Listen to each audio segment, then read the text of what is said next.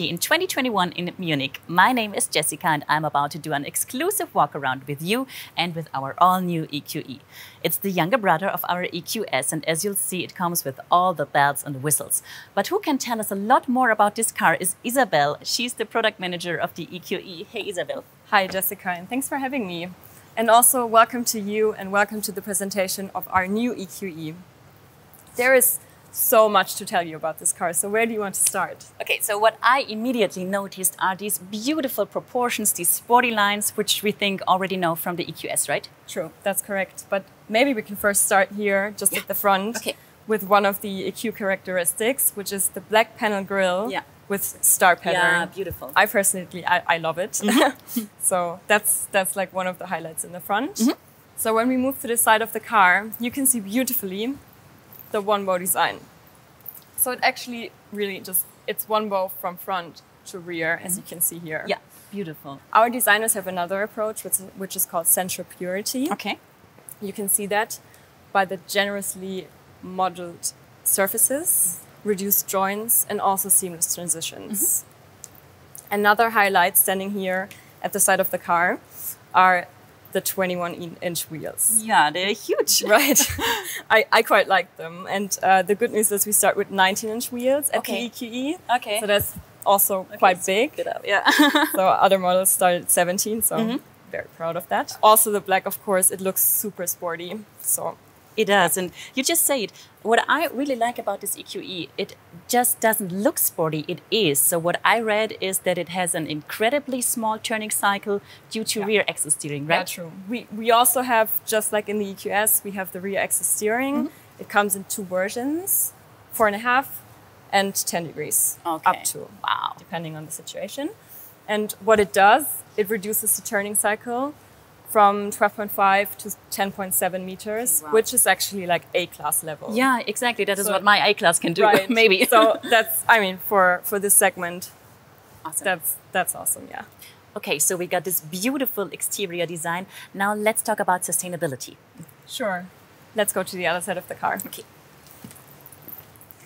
For example, we have Mercedes Me Charge with green charging. Okay. Mercedes-Benz ensures that energy from renewable sources is fed into the charging grid for current sourced via Mercedes Me Charge. Okay. We have one of the densest charging networks with over 530,000 charging stations in 31 countries, 200,000 of them in Europe. And also we have one new function, which is called plug and charge, which makes charging even more conveniently. So basically, I cannot show you today because we don't have a cable and the car is closed, but we would just insert the cable and the charging process would start. So the customer doesn't need to have authentication. Okay. Which is quite cool. So yeah, pretty convenient. Makes it easier, right. Okay, so after the charging process, I think we need to talk about range. This car comes with a range of up to 660 kilometers, according to VLTP, I think, yeah. So this is a trip maybe from Munich to Berlin. With this range, what would your first EQE trip be? Ooh, tough one. But maybe, I don't know, maybe I would go to Venice for a long weekend trip. Yeah. As this car is definitely suitable for touring and also for long distance.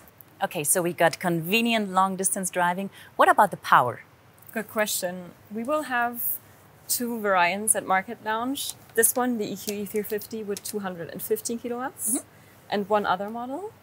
And in the future, there will come more variants with a power of up to 500 kilowatts. Wow, okay. So that's huge. Definitely. Yeah.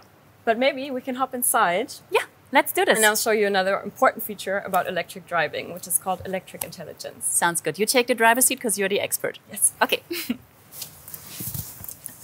All right, so electric intelligence. Is it the same feature like in the EQS, like it combines my route planning and the planning of my charging stops? Right.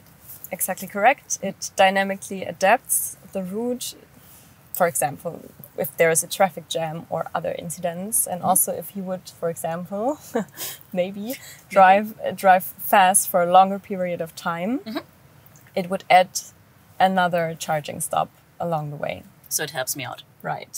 Yeah. Okay. So definitely impossible to overlook when getting in. But now let's finally talk about it. The hyperscreen, big hyperscreen. We know it from the EQS, and I think it's available as an optional extra for the EQE. Also correct. You did your homework.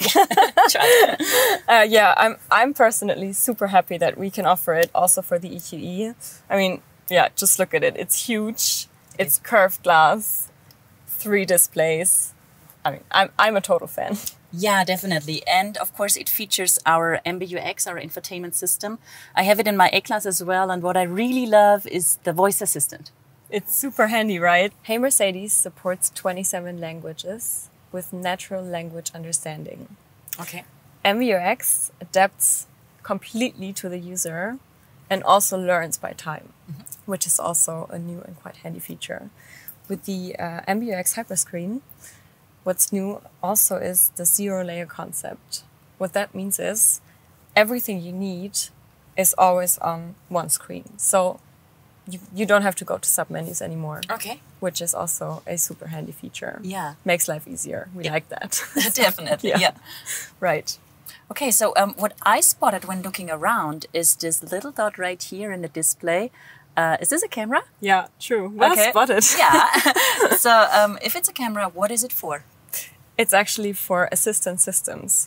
One new function that we have at Mercedes is microsleep detection. Okay.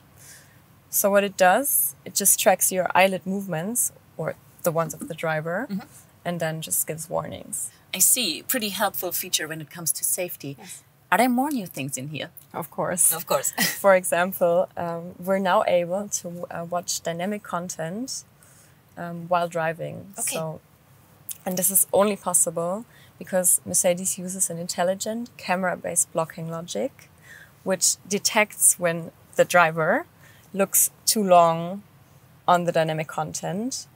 And when this happens, the content just gets automatically dimmed. Okay, perfect. Another safety feature. Right, another safety feature, but also another entertainment feature for the passenger. What's also cool, and what Mercedes does, is thinking about air quality holistically. So the system contains sensors, it contains air conditioning, it contains a filter, and display content. The filter that I'm talking about is called the HEPA filter. You also know that from the EQS. Yes, I do. It filters over 99% of particles of all sizes out of the air. Okay. What we also have is an active charcoal of 600 grams, which filters and or neutralizes odors. So it's made to smell good. Make the car smell good. Yeah, okay. And that's equivalent to the size of, I think, 150 football fields. So it's massive. Smells good is another point I want to talk about, because we do not only know the HEPA filter from the EQS, but also the thing that this car has its own fragrance. So the EQS has a fragrance, it's called, I think, Mood Linen number 6. Right. What about the EQE? The EQE is supposed to be for all senses. So we do have the fragrance, but we also have new interior materials, for example, what we see here in the blue. We have ambient lighting in so many different colors and presets. And we also have specific sound presets, which the customer can choose from. In terms of noise and vibration comfort, the EQE here is one of the best among its segment. Okay, Isabel, to sum it up, what are the most important characteristics we have to understand to know where we can classify this newest product of our EQ family? The EQE is the little brother of the EQS and is the sportiest member of the family. It has a little shorter wheelbase, is more compact and also more agile. It comes with all the cool features: the MBUX Hyperscreen, automatic doors front, and 10 degrees rear axis steering. With a range of up to 660 kilometers, it's definitely suitable for everyday life and also for long distance touring. So thank you so much, Isabel, for showing us around and for introducing us to the all-new EQE. My pleasure. Thanks for having me. And thank you guys for joining and for watching. Get ready to receive more walkarounds. The concept Mercedes-Maybach EQS, the AMG EQS and the concept EQG are still waiting for you. And if you want to have more info about our all-new EQE, get on our website, mercedes-benz.com, or check out our social media channels. Thank you so much for having us. Bye-bye.